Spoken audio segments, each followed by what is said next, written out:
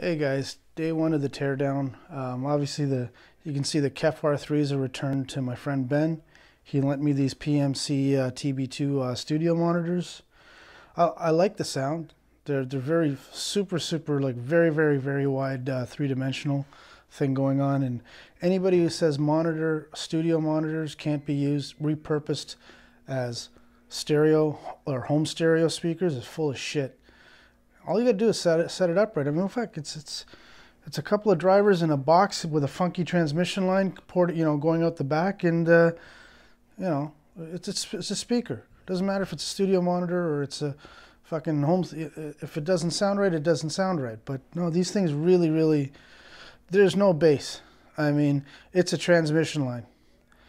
It's not one notey bass for what there is, but I used my usual test tracks, my Mobile Fidelity 200 gram pressing of Tarkus that I ripped to PCM.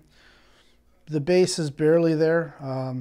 The 6-minute 40 mark into fourth and fifth Genesis, same problem. The bass is there, but it's barely there.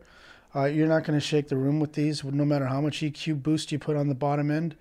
And the other thing I noticed too is both the R3s and these guys, I had to tweak the treble a little bit, and I think it's because I'm using the 1000 watt class D amps. They're supposed to be flat 20 hertz to 20 kHz, which I don't know, but they sounded very dry using that amp. Anything else I've ever driven with the R3s or any other speakers, I've had to add no EQ other than the Bose 901s and the Alta Audio Alyssas, which was in my last year's review, or 2 years ago, whatever it was. Anyhow, guys, I'm going to stop the video there. I'm going to take this shit down, and then I'm going to make some Sharpie outlines. Doesn't matter if I muck up the wall because this is all getting repainted anyways. So, all right, guys, see you in a few minutes. Hey, guys, we're back. So, yeah, basically this is going to be about 52 inches and a little bit tall.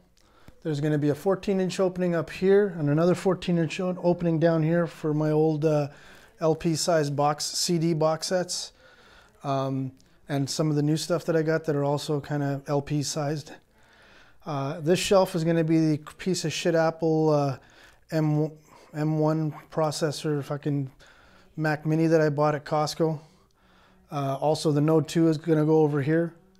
Sony SACD player on this shelf. Like I was saying before, I'm going to buy a few more of those, because they're still around. Sony AVR here. OnCue AV preamp up here.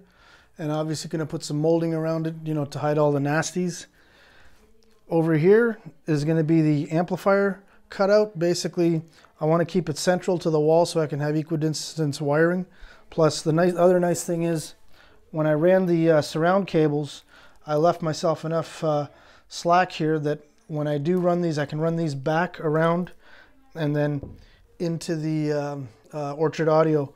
So basically it'll be the two Macintosh MC50s down here, Orchard Audio 6-channel, still work in progress in the middle, and up top here is the Woodbox ICE Power amp for running what's going to be behind the sofa or on the back wall, two stacked H-frame subwoofers out of phase with the Cornwalls in the front, but that shit's way in the future. Another thing that's way out in the future is I like to get two Heresy Series 4s one day, slam them together, angle them up a little bit, and then use it as a center channel. But as far as center channels go, what I did here last year, this is the best damn sounding center channel I've ever built.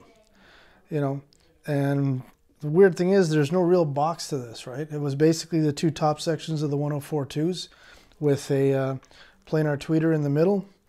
And it's basically a series inductor for the low pass filter for these guys, and a series cap for this guy, and that was it. Again, using the wall, I guess, as a baffle. I guess, I don't know, but it sounds good, so who gives a shit why or how? But yeah, and one day this may go down in two Heresies side by side.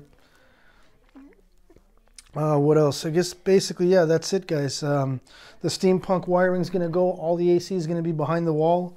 This is all going to get painted. And yeah, it's gonna go from a lab into a living room. So stay tuned, and thanks again for watching, guys. Have a happy Sunday, and we'll talk later. Bye.